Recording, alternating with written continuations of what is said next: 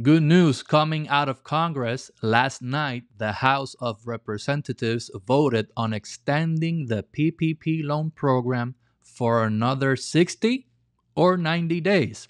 That's what we're going to talk about in this video. Hello from Freedomtax Accounting. We're an accounting firm where we have been providing quality tax and accounting services now for over 20 years. Today is March 17th, and we always emphasize the date of the recording on any video relating to the PPP loan program because this program is constantly changing. So there may be things in this video that we discuss that may change as soon as this afternoon or tomorrow.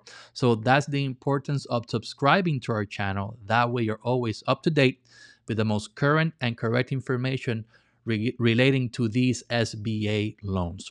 Now, what happened yesterday? Let me show you. Last night, the House of Representatives voted on the PPP Extension Act of 2021, and it passed the House. As you can see here, it passed the House on an almost unanimous vote of 415 to 3. Now, this doesn't mean that it's extended, officially extended. Now, this has to go to the Senate, and then it needs to go to the President in order to become law. But since basically the vote was 415 to 3, it most probably, there's a very good chance that this also will get approved in the Senate because of all the bipartisan agreement on this matter. Now, if this becomes law, how will it extend the PPP loan program? The act says, basically, let me go back here.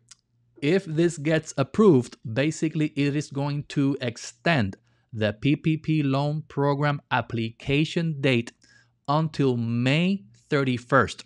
So basically they are extending the application period another 60 days.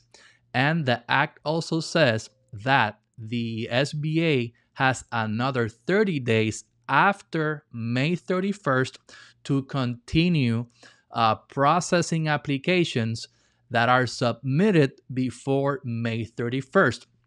So, for example, right now, the due date is March 31st. But by March 31st, under the current law, you have to have a PPP approved by March 31st.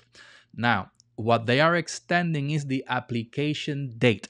So if it gets approved by May 31st, you have to have your PPP application submitted because the SBA has another 30 days after May 31st to actually approve or process your PPP loan application. Okay, so this is good news because realistically there have been so many changes in this program, and the banks and the SBA has had so many issues with their online systems that this was necessary to provide additional help for small business owners to get their PPP-1 or their PPP-2 approved on time. Okay, now we also wanted to answer one of the most common questions we are getting here in our office, and that is, can I change if I applied for a PPP-1 or a PPP-2 and I already got it as a Schedule C filer, and I got it based on the old PPP formula, okay? Meaning that your PPP formula was based on line 31, your net profit.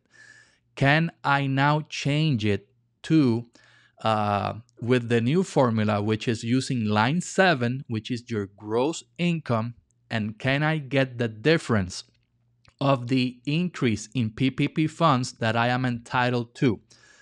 The answer to that, as of today, March 17th, 10:06 a.m. Orlando, Florida time, is no. At this time, the SBA has still not provided a way for Schedule C filers who already got a PPP-1 or a PPP-2 to change to get the higher amount of PPP.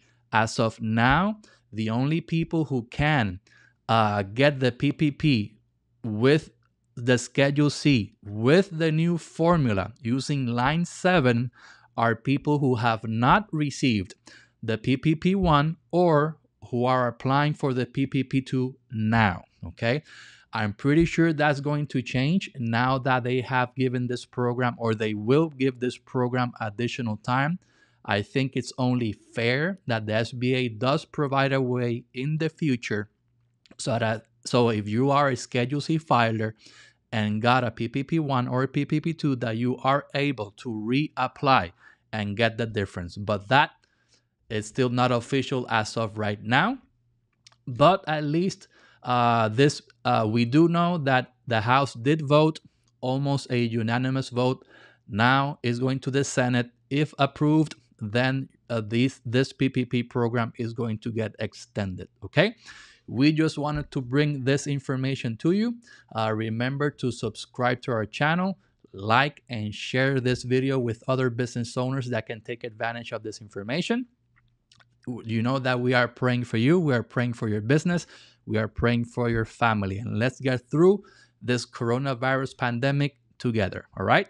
God bless you. Have a great day. Bye-bye.